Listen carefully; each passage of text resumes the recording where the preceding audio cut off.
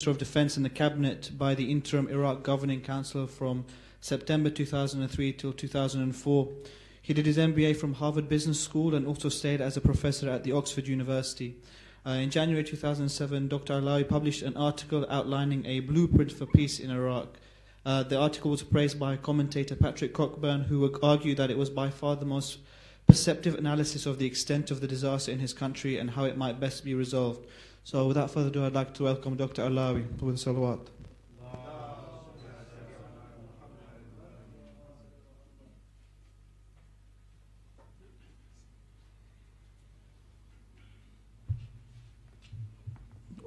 Also, for children under the age of 12, there is a children's program in the library as well. Thank you.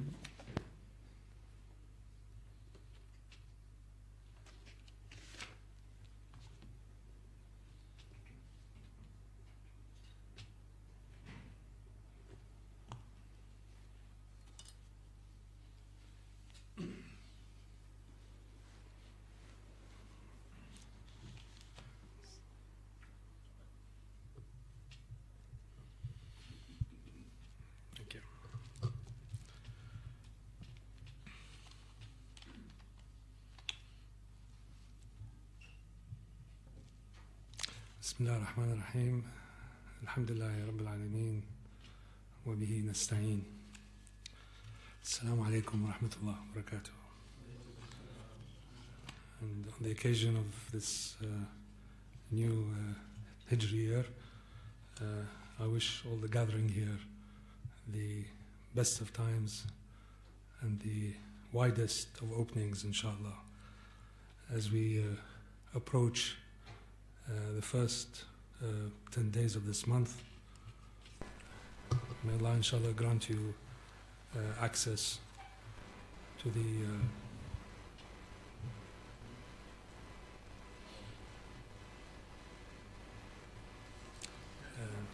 lataif,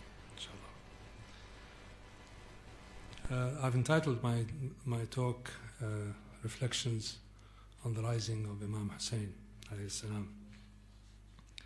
And it will be less of a lecture and more of a series of flashes about the events of Karbala and why they have had such a enormous and wide-ranging impact over the centuries. And it is, of course, we see the events of Karbala through the prism of time. The time of 2010 is not the same as the time of 61 Hijri, when the tragedy took place. And between today and between those events of 1400 years ago, the interaction and engagement of people, especially of the Mu'mins, of the Shias of Ahlul Bayt, and of Muslims in general, have changed.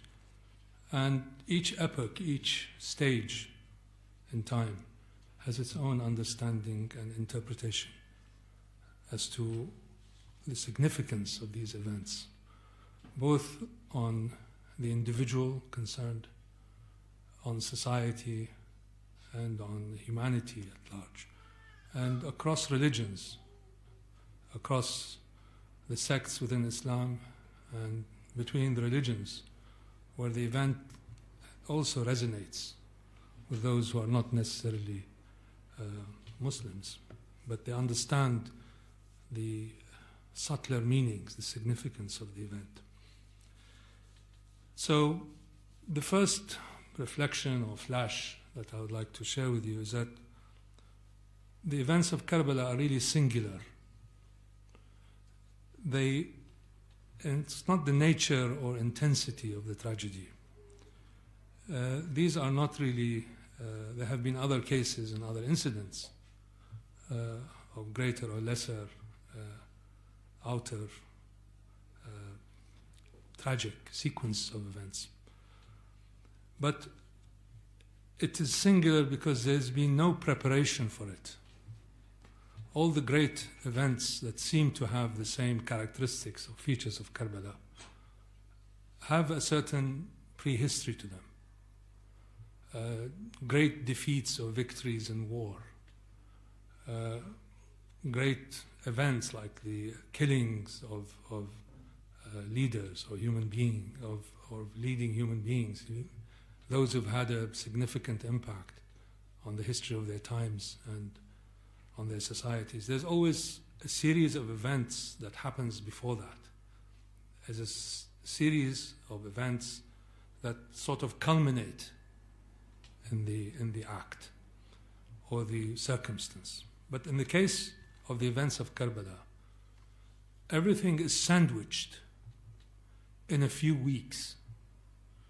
In a few weeks, the entire spectrum of human affairs, as it were, is compressed in these few weeks. And there is little preparatory work preceding it. If you look at, for example, the rule of Imam Ali alayhi salam in Kufa, before his death, before his assassination and murder, there was a series of events. There was the events of the assassination of the Khalifa Uthman, followed by the Bay'ah of Imam Ali alayhi salam, followed by the various battles that he had to face, followed by Nahrawan, followed by the Khawarij, which culminated in sort of sequential order in his death. If you look at the Prophet ﷺ and his entry into Mecca, the culmination of the temporal journey of the Prophet was preceded by 2 decades nearly of interaction and engagement, and there was a build-up, a sequence in time. But in the case of Karbala, the event was worked out, was played out in really just a few weeks. And it is the whole history of mankind, as it were, was squeezed into these few weeks. Not in terms of specific events or deeds, but more in terms of the underlying meanings and actions and perceptions of people. Nearly every aspect of human affairs was put into those few weeks. And the significance, the singularity of the event is that the entire range of human history was acted out. You have the juxtaposition of fundamental vices and virtues that compose good and evil, and these that lie behind the entire spectrum of human actions. They're at the heart of the Karbala tragedy. Nearly every virtue or its negation, every vice, is exhibited in Karbala. Nearly every fundamental aspect, characteristic of human behavior is squeezed into that. So if an outsider looks at the range of human history and just focuses on these 2 or 3 weeks, they're actually between middle of June until the 1st of October of the 61st year of the Hijrah that these events took place. The entire spectrum of human emotions and the consequences of these actions are compressed.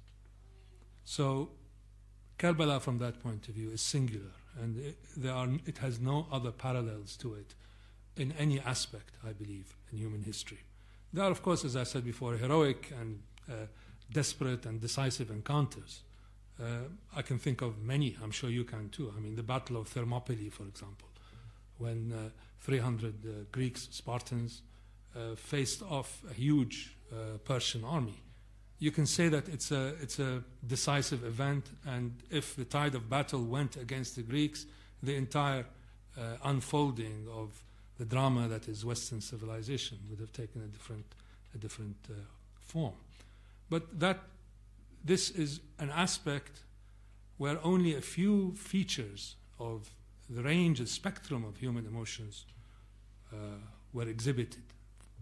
If I go back to the Battle of Thermopylae, you're talking about defined mainly by the physical courage of the defenders against an overwhelming enemy. So courage and a desperate struggle was the theme of that battle, which had huge consequences in terms of history. But in Karbala, you had not only courage versus cowardice, you had every other potential range of human emotions exhibited in these few weeks.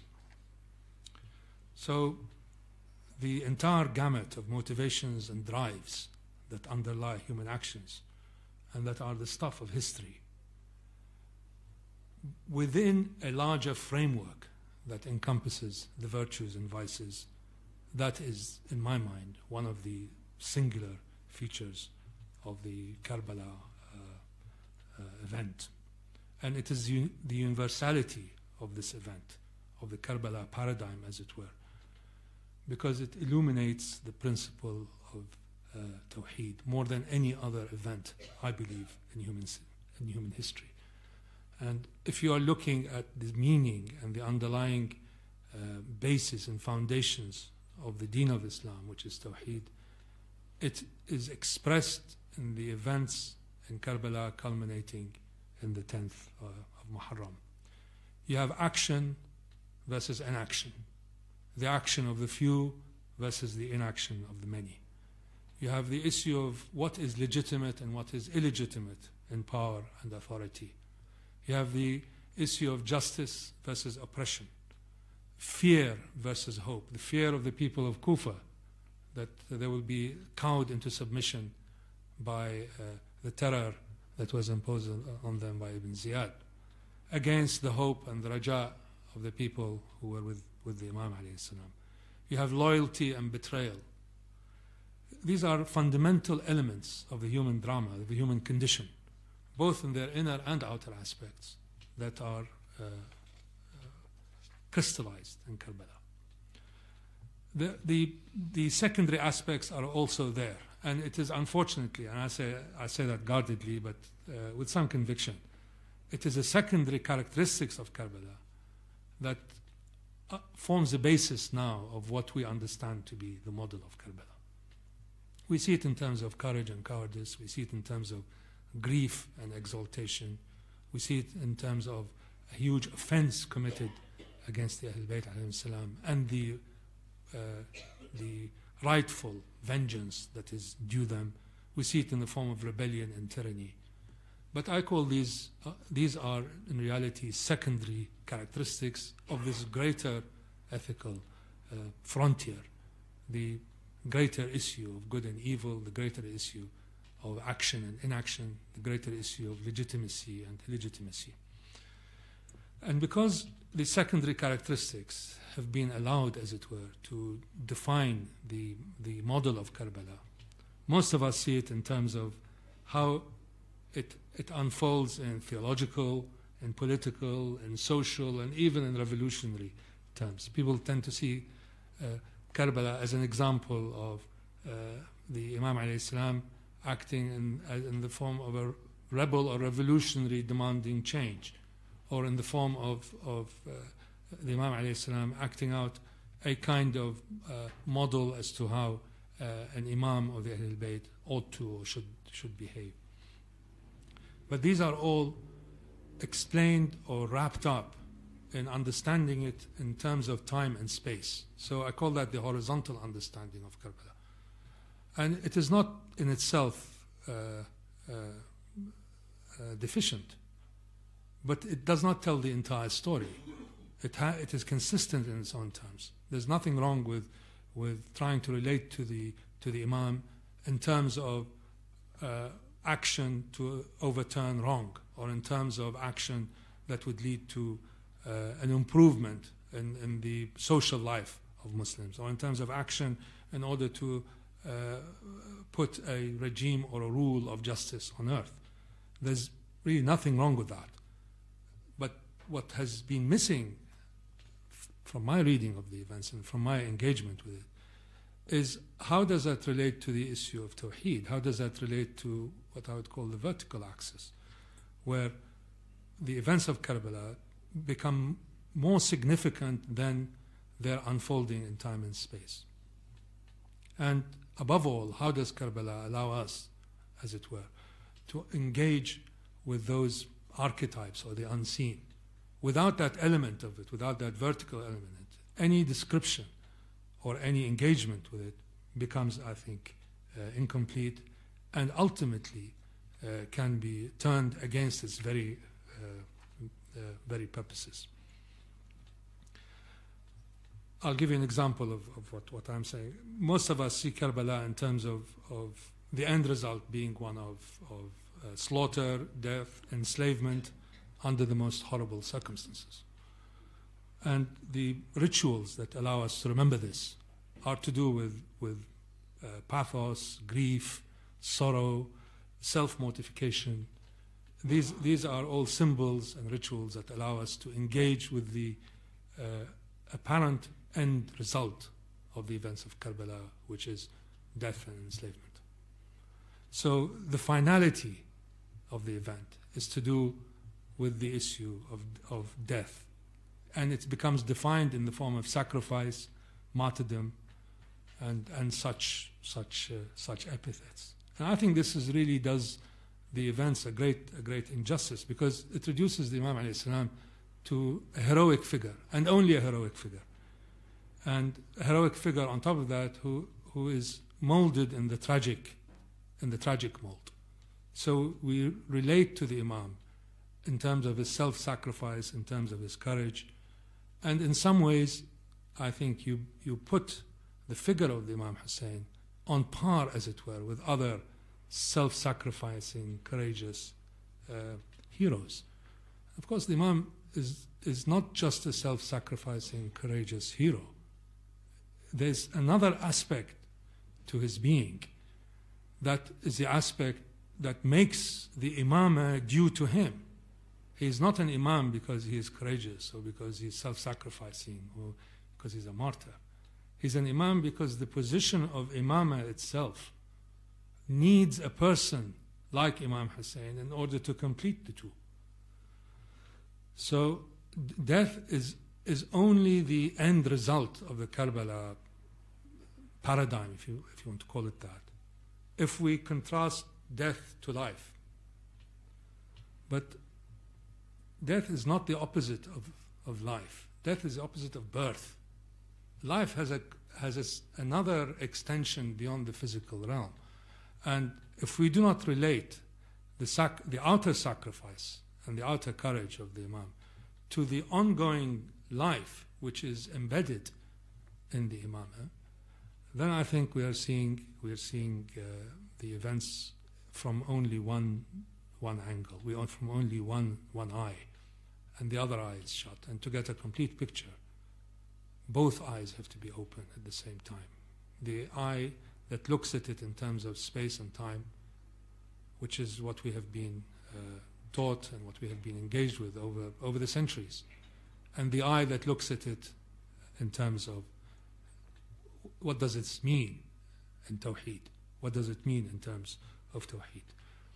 Because if we believe that death is merely the departure, as it were, of the soul or the wali over the self to another realm, and it is merely moving from one station to the next, then you can't reduce the events of Karbala to simply the loss of what appears to be temporal life.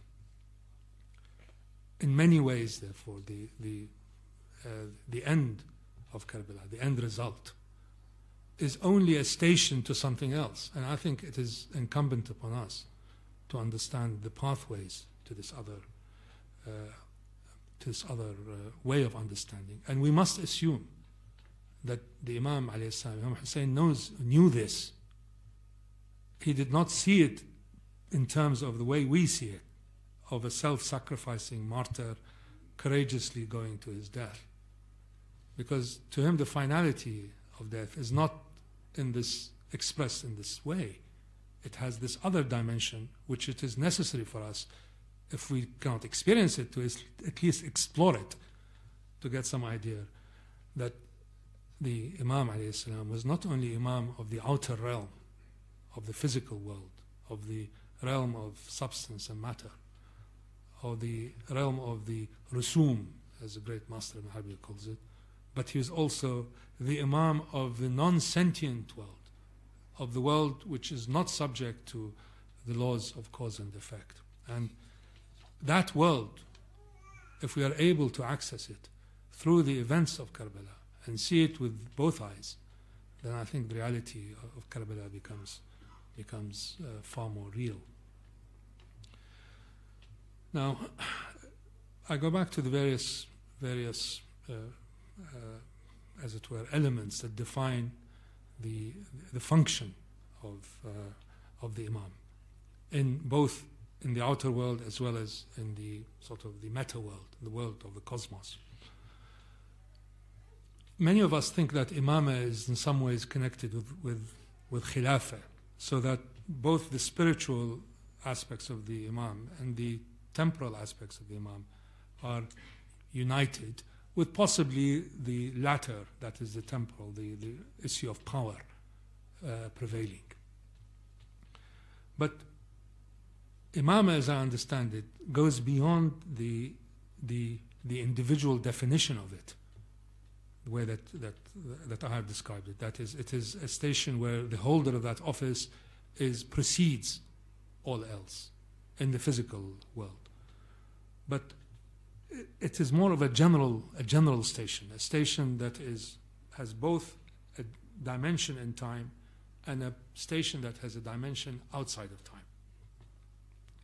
And it is a station that by definition requires the holder of that office or that position to be obeyed, and it is obligatory to follow and obey his word. Now, that word may not be expressed in the form of physical control and power over the individual, but it is a station that if we recognize and accept, then it is one where it is obligatory for us to assume and to accept the commands as being final and definitive. So it is a world in many ways that stands, the world of the Imam stands on its own, one that is apart from the way we understand it in terms of power, in terms of time. And it has its own rules and symbols.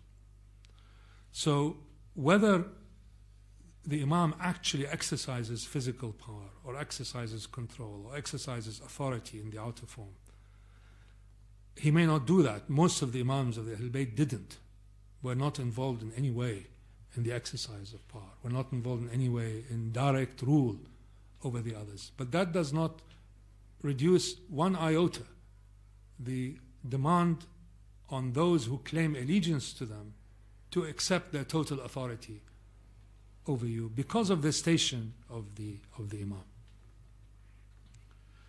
So the Imamah of Imam Hussein alayhi salam started the minute or the second that the life of Imam Hassan alayhi salam moved from the physical to the non-physical realm. And for a long time, and we have to ask ourselves, if you look at the Imam only in terms of space and time, what happened between the day that Muawiyah died and the day that Imam Hassan alayhi salam died and the day that Muawiyah died? There was nearly 11 years. For 11 years, Imam Hassan alayhi salam did not challenge the authority and the rule of Muawiyah in the outer form. Of course, many people explain that by saying that there was a treaty between Imam Hassan alayhi salam and Muawiyah, and part of the treaty included the statement or the condition that upon the death of Muawiyah, the ummah, the community as a whole, would select his successor rather than Yazid, who was, of course, was being plotted to succeed Muawiyah as soon as Imam Hassan alayhi salam died. The fact that Imam Hussein did not challenge Muawiyah over the 11 years in which the last years of Muawiyah coincided with the Imamah of Imam Hussein is to me very, very clear evidence that Imam Hussein alayhi salam did not see his Imamah in terms of the balance of political power which allowed him to rise when Muawiyah died. If anything, the balance of political power was easier in the days of Muawiyah than it was when Yazid came to power. So the attempt to understand the Imam Hussein alayhi salam and the events of Karbala only in terms of their outer reality inverts, in my mind, the principle of the Imamah, which is to do with the way I have described it. It is to do with a station that extends in and beyond time. And those who claim allegiance to the Imam and to the station of the Imamah can not only relate it to the exercise of political power in temporal terms. And I think the same rules apply to the meaning of the wali and to the meaning of the shahid or shaheed. That once you reduce them to the physical and to the temporal, once they're reduced to space and time, and the other aspects of it are gone, then the notion of the Imam is shrunk to a level that we understand it, rather than we trying to expand our knowledge of the Imam to the point where we will never be able to understand it completely, but at least to understand the underlying principles behind the access to the unseen, with which the Imam acts as the bridge. So here I'd like to make a statement which I would call an axiom or a law, those of you who studied engineering or physics, and that is no meaning can be attributed to the outer aspects of events without recognition of their inner realities, especially those of us who claim allegiance to the Imams of the Ahlul Bayt alayhim salam. The truth that we all seek connects the inner and the outer and transcends them both. And the pathway to these types of realities must be the example of the Imams. So when we talk about wilayah, what do we actually mean in that context? We mean an allegiance to and the guidance of and the return of the wali to the wali, who in absolute terms is Allah, of course. And it is also a term that connects the two. It connects the inner and outer wilayah. So Imam Hussein's wilayah and his imamah and his shahada have an inverted and opposite meaning to what we commonly understand to be their significance. So the tragedy of Karbala becomes the victory of Karbala. Death is transcended into everlastingness. Grief is merely the absence of bliss as they move from one condition to the next. So as we see the Imam in this reality, the outer reality shrinks, diminishes and dies to be replaced by and expanded by and transcended by the inner reality which sees no limitations. So the symbols of Karbala and its metaphors of martyrdom, fighting against evil and injustice, even Imam Hussein alayhi salam as a social and political revolutionary, are seriously deficient in understanding the significance of the event as a gateway to the unseen. So since the days of 61 Hijri until now, people have tried to fix the events of Karbala in sort of historical terms and stripping it from this aspect of Tawheed. And that is because it's all filtered through the physical and material, the prism of social, political, cultural and religious structures. In fact, anything that is to do with the outer forms of power and authority. So, even though we may think of Karbala as synonymous with sacrifice, selflessness, resistance to oppression and injustice, by just limiting it to this, we are limiting it to its spatial and to its temporal dimensions. So, the Imam as a martyr, the innocents killed, the hopelessness of the struggle, these are all made to be the basis of a theology of lament rather than a theology of success.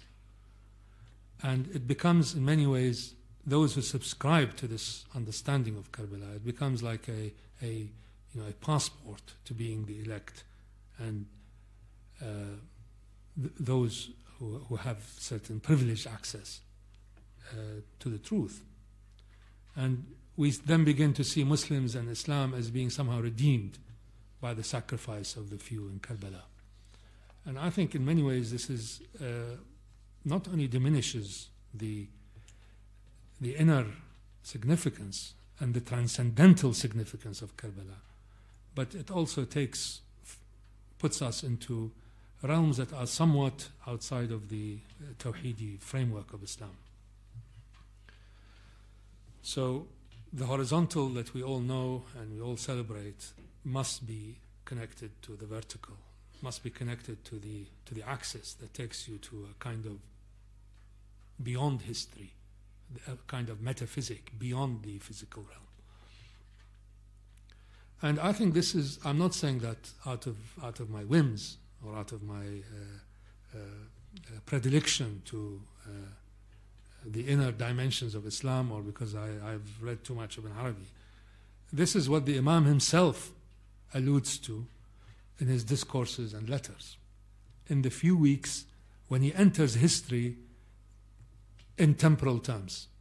Before that, before the events of Karbala, from the death of Imam Hassan alayhi salam until the departure of the Imam from Mecca, there is very, very little that has been said about or by the Imam.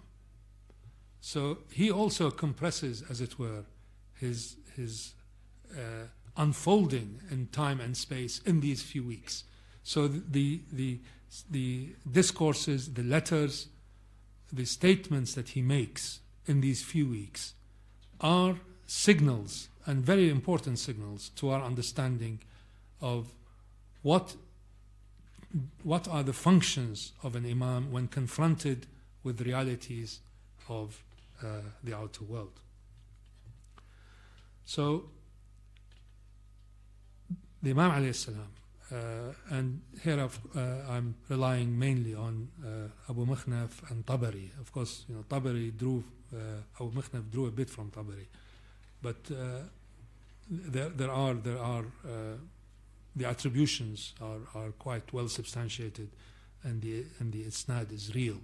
So the statements and the exclamations and discourses of the Imam in those few weeks, whatever it was, 9 weeks between his departure from Mecca and his martyrdom on the 10th of Muharram, Ashura, are really significant in understanding what does the Imam understand and how he expresses his engagement with this very narrow opening into historical time, which in reality is a massive gateway. It's a gateway that has been kept open in history and in pre-time for the Imam to go through. We have to reverse the way that we see things, and we have to invert what we think is real. So just consider the following. The first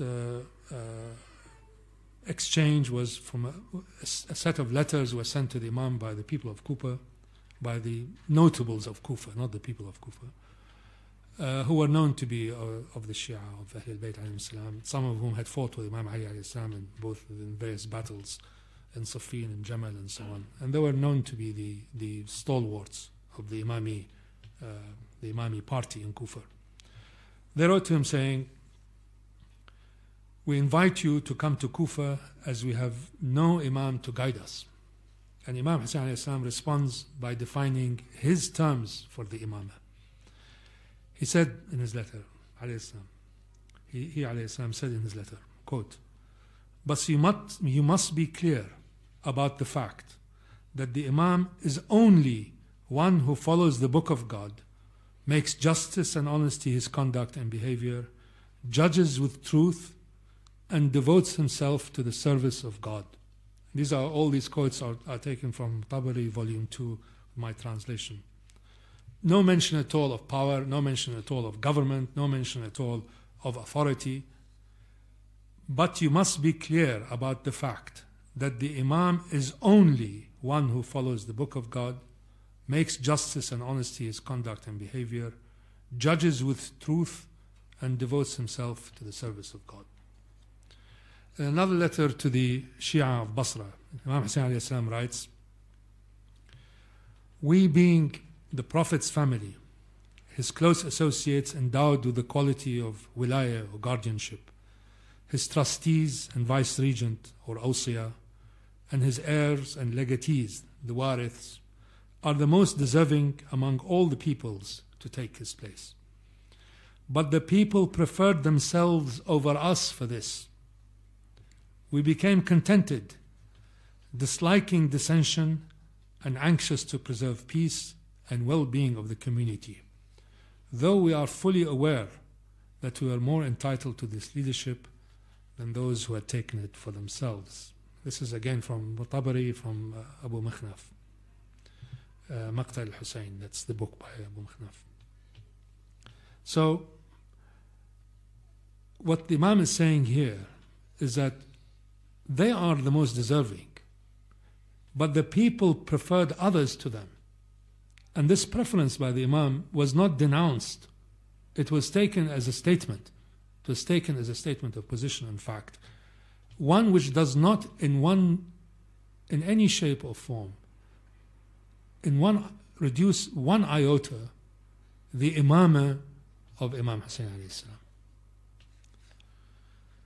So worldly power and authority had really nothing to do with the rising of Imam Hussein alayhi salam. Neither do I think is the argument that's frequently made that the Imam rose in order to enhance the religious consciousness of the community. This is very much sort of 1970s talk of Islamist parties, and has nothing. There's no substance to it in terms of any evidence. The evidence that I've described shows categorically that the imamah could have a physical and temporal dimension, but need not have a physical and temporal dimension. They're two different aspects.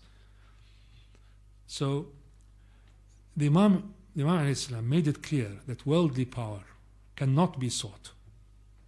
You cannot go out and seek it, but it had to be granted by the community as a matter of free will, their will to the Imam. Once the community grants the Imam the worldly power, which is inferior, I might add, to the form already granted to the Imam in the realm of the unseen, which is the other dimension of the Imamah, then the Imam alayhi salam promised in one of his letters that if you listen to me and obey my orders, I will guide you to the right path. He did not say, you will listen to me and I will guide you to the right path. He says, if you listen to me and obey my orders. Again from Tabari. And if the community, for one reason or another, changes its mind about the Imam, which is always possible. I mean, the community of Muslims changed their mind about Imam Ali alayhi salam. They certainly changed their mind about Imam Hassan. Imam Hassan alayhi salam had an army of 40,000 people. By the time they came from Siffin, which is near the Syrian border, back to Kufa, there were about 3,000 left. They all ran away. They were all bribed and taken over by Muawiyah. So the community, the great community of Muslims, does have the power and the ability and the desire frequently to turn away from what the rule of the perfected human being. It seems to be standard behavior on their part. And I think the Imam recognizes that once the community has given that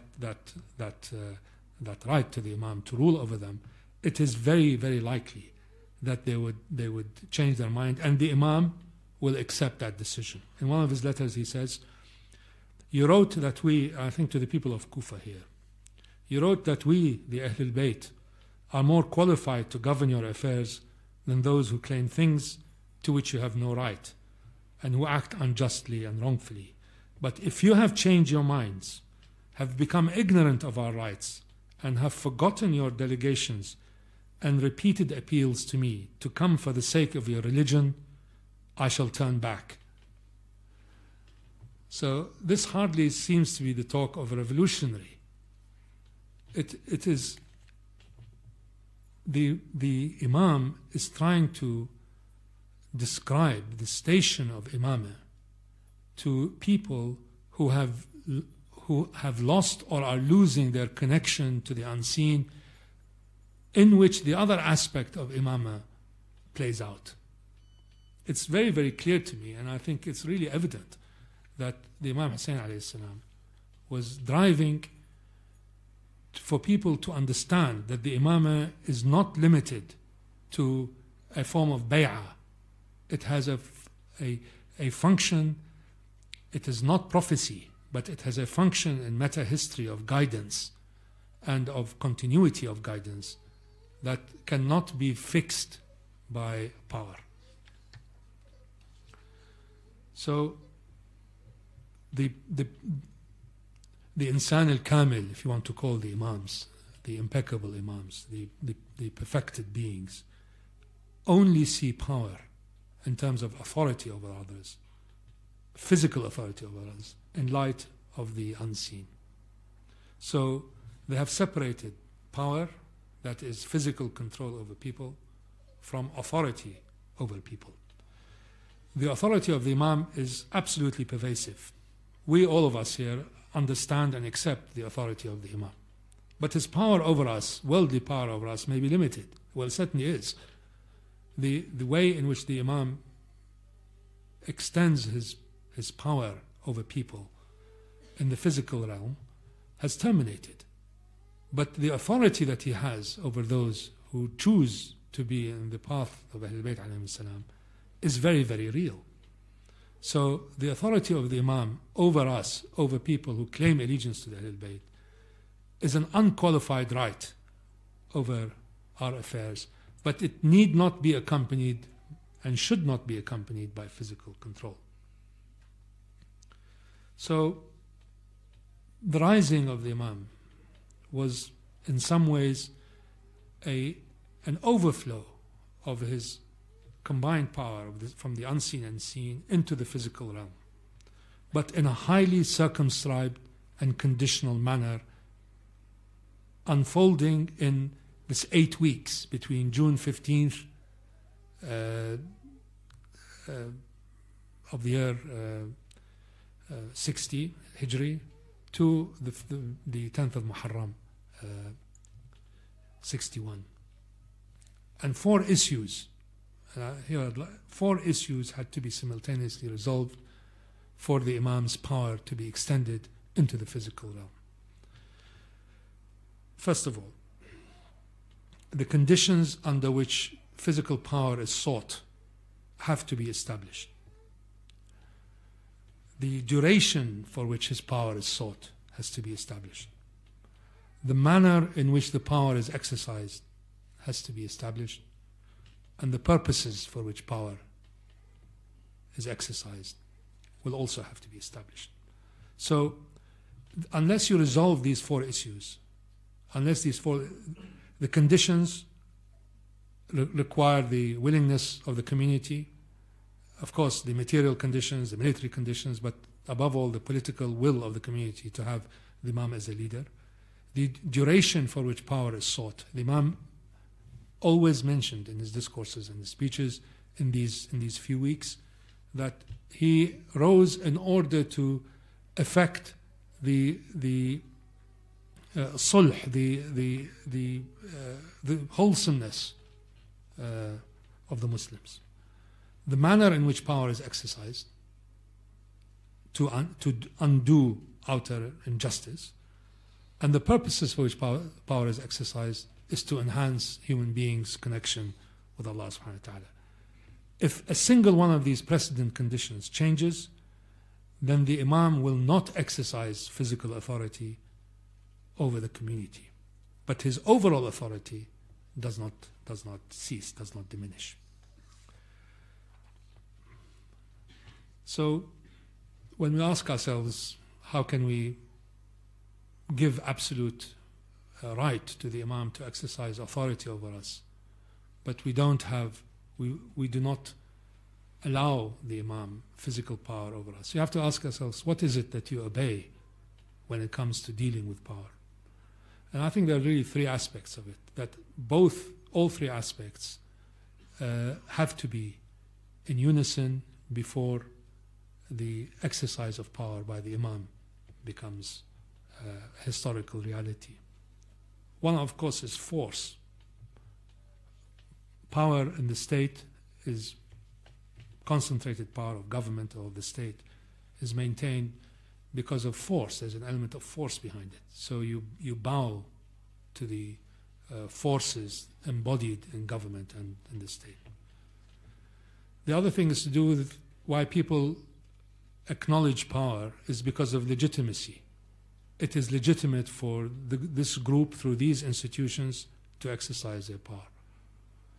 And the third reason is to do with benefit. You willingly acknowledge or accept that benefits will accrue, whether financial, material, or spiritual benefits will accrue from the exercise of power. In the case of the Imams of Ahl Bayt alayhim salam, for us, it is to do, above all, it's nothing to do with force. Nobody has forced us to become imamis or to be followers of the Imams. I don't think any of us has sought any substantial material or temporal benefit from being Shias. In many ways, it's in fact a great burden. I mean, one does not choose to be a member of, say, a persecuted minority in Saudi Arabia just by. Therefore, it must be legitimacy. We are followers of the Ahl Bayt alayhim salam because they have a legitimate claim of authority over us, and when and if possible, we would like to see and we would like to support that authority turning into real power.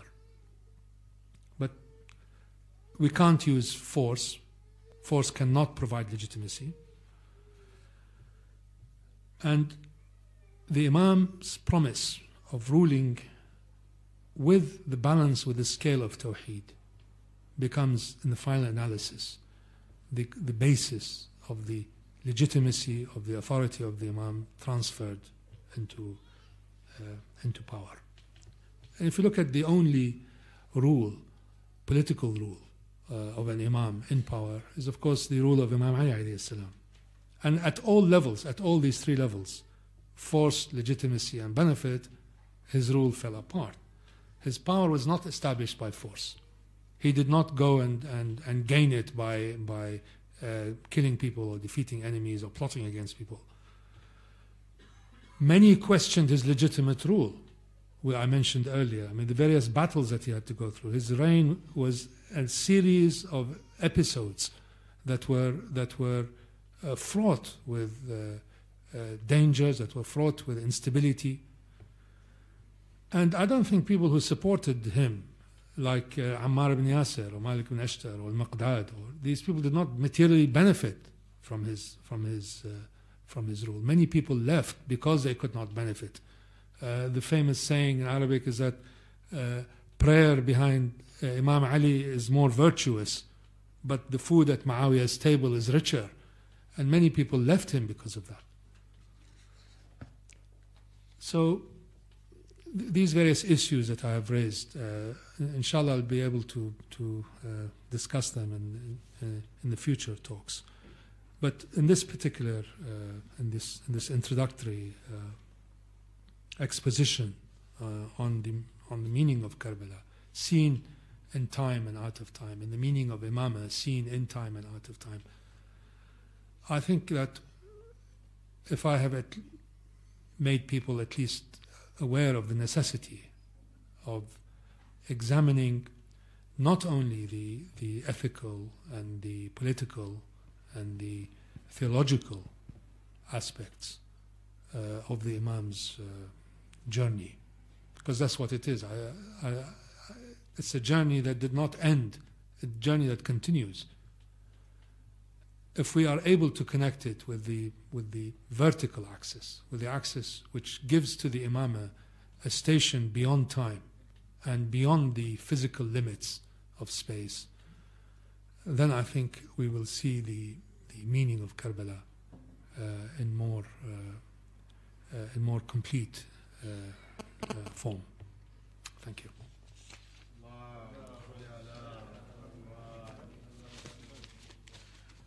Thank you. We have time for about 5 minutes of questions. So if there's any questions.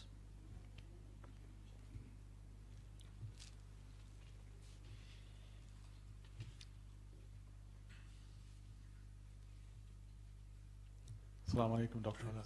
Thank you very much indeed for your lecture. Let me just go back to the earlier part of your lecture when we talked about the horizontal axis being the metaphors of Karbala as we understand it, the temporal and the spatial aspects. And why, and your axiom that they're deficient in themselves and don't tell or don't actually classify the importance of imama unless we look at the vertical axis. And I don't think there's anyone in the room who would disagree with that at all. I think we all would actually accept that without any hesitation. But do you think that the metaphors that come into play almost every year at this time have a role? Because what they do is that they attach the emotional aspect to actually considering the whole aspect of Karbala and make perhaps more people think about the vertical axis. So, we won't want to dwell on this as we progress, but just at this early stage, would you say that the horizontal axis actually has an important aspect to it as well?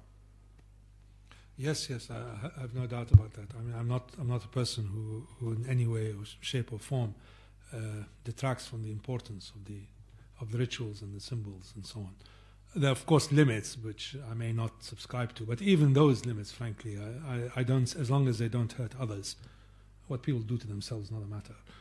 So I'm not against this, but to see it purely through that prism, through the prism of political mobilization or social cohesion or making sure that these symbols, which are ultimately rooted in substance. The symbols of Karbala are not the outer horizontal symbols, let's call them that, are rooted in substance. I'm not denying that there was grief. Of course there's grief.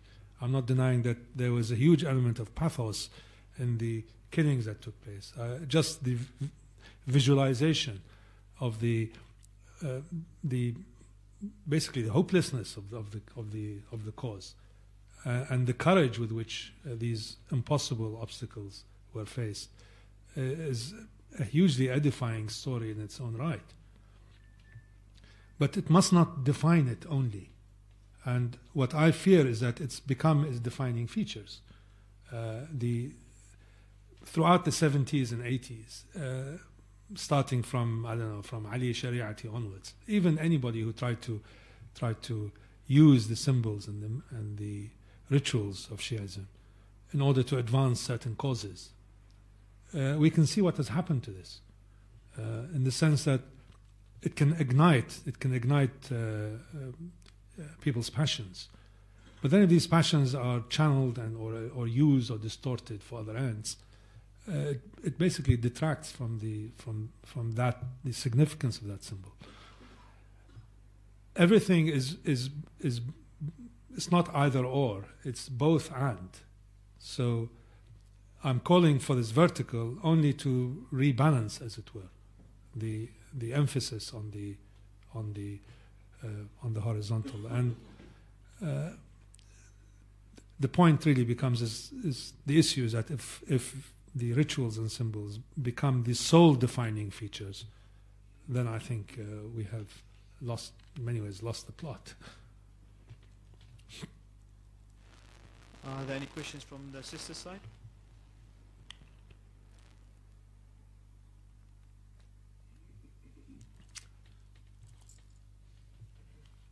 Oh, thank you. So one. I just want to have some clarifications. Would Imams, including Imam Hussain alayhi salam, were they always trying to gain temporal power or not? Or were they just saying, okay, we'll continue with what we are doing, but if people want us to be the Khalifa in the temporal sense, then we'll accept to rule physically over people? Or did they try and do some kind of underground work to try and achieve that control? And how would you find, for example, that Imam Hussain refused to do the bay'ah of Yazid, for instance? Just accept his khilafah and continue with what he would want to do. Well, the bay'ah of Yazid is really unacceptable in many ways. Muawiyah was was a far more astute figure than his son. And no matter what one says about Muawiyah, the outer forms of Islam were maintained in his rule. And as long as the conduct of the court in public was not detrimental to the outer observances, then I don't think any Imam could, and I mean, especially after Imam Hassan's truce, there was no basis for it. But Yazid was a fasiq in every sense of the word, and paying allegiance to it, even though I mean, that's how I understand it, but I cannot really see the possibility of an impeccable Imam giving bay'ah to Yazid, given the nature of that character. I think it would have been one step too far. Now, the Imams in later on did give allegiance, or did not at least resist the power and authority of the Abbasi Khilafahs and so on. But none of them, I think, reached the level of practically apostasy of Yazid, at least in their public manifestations. So I think it is to do with authority and the difference between authority and power. I think the Imams were content and to see their Imamah exercised through authority over those who willingly acknowledge that authority, rather than seek power for the sake of imposing their authority over others. The other aspect, I think, which I think is consistent throughout all the Imams, is that power is not something that is sought. It is something that is given. Of course, this runs counter to modern politics, but that is the reality of the Imam. The Imam does not seek power. Power seeks him. So the actual, without necessarily diminishing or detracting from their insistence on their rightness to power. Wanted to clarify in the sense, but they still try to, in many senses, to say, like, we are the legitimate, actually, successors, khalifas, so therefore we have a right over you, whoever was the khalifa. So in a way, they were trying to exercise, to be wanting to be a temporal rulers. I can't see how you say that, because I mean, the Imam, when he left Mecca, had made no preparation whatsoever to seek power. The main concentrations of the Shia, apart from the southern Iraq, were in Yemen and also in Arab garrisons in Iran. There was no attempt to contact them. There was no attempt to create a kind of the plot of Abu Muslim Khurasani when they overthrew the Umayyads. It had nothing to do with that. I think my reading of the Imams and power confirms that there is a sharp division between authority and power. And the Imams exercise their authority over those who willingly acknowledge it. And the Imams have an overarching authority over even those who don't acknowledge it, but not in the physical realm. So, I mean, I think that is why we maintain our allegiance to the Imams of Ahlul Bayt and the Ghaibah. It is the issue of authority, not of power. Now, of course, the theology of the Shia has evolved to the point where power is connected to the deputies and of the Imam and so on, and there's an entire political philosophy built around that. But this is not an Imami philosophy. This is a post-Imami or a neo-Imami philosophy. Thank you very much. I think due to shortage of time, we'll end there. Salawat.